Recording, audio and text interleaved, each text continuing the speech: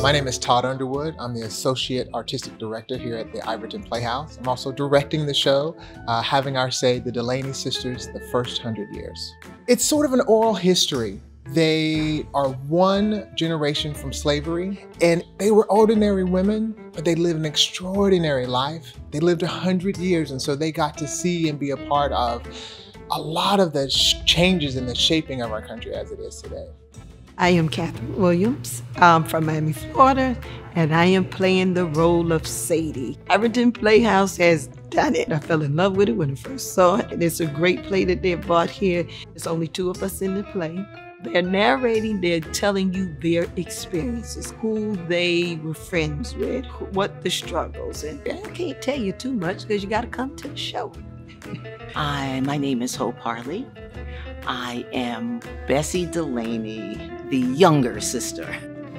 I think what makes them stand out is that in the time in which they grew up, post-Civil War, you know, their father was actually born in slavery. But they truly loved and depended upon one another and admired one another.